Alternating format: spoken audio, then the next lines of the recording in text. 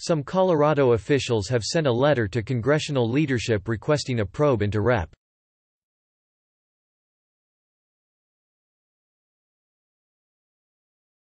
Lauren Boebert's R. Colo.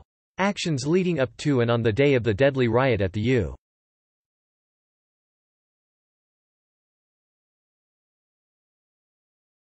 U.S. Capitol, according to multiple reports. In the letter published by KUSA and first obtained by the Steamboat Pilot and Today, the officials across Colorado's 3rd Congressional District, which Boebert represents, raised deep concern about her actions leading up to and during the protests that turned into a violent deadly mob.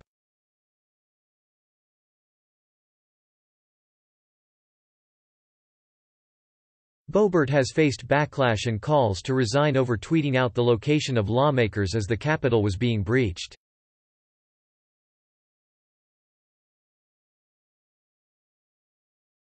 Some GOP lawmakers voiced concerns over Boebert's tweets in a heated call on Monday.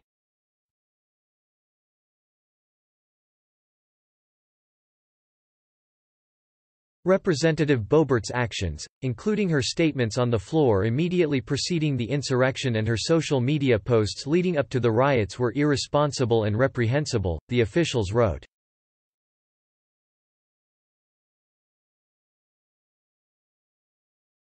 The letter says the Congresswoman's speech and tweets encourage the mob mentality of her followers, as well as those who directly participated in the mob.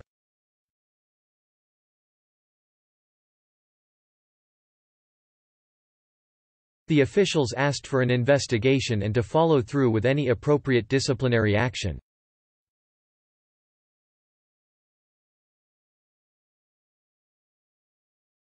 The lawmakers also said they reached out to Boebert directly and have not received a response.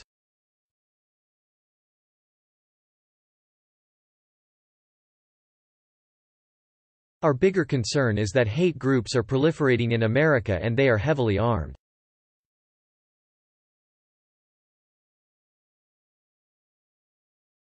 We request that you create a congressional panel to thoroughly investigate these groups.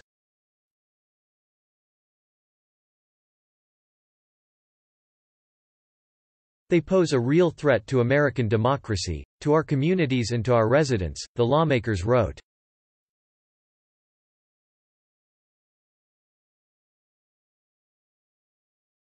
The letter was addressed to House Speaker Nancy Pelosi, D. Califf.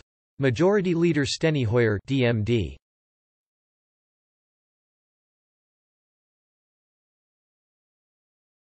And Minority Leader Kevin McCarthy, R. Califf. Boebert's office didn't immediately return a request for comment on the letter.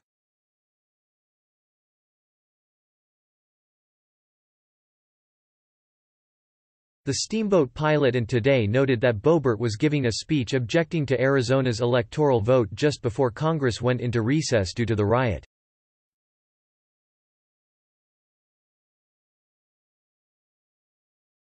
After the riot, Boebert still voted to uphold objections to Arizona and Pennsylvania's Electoral College vote.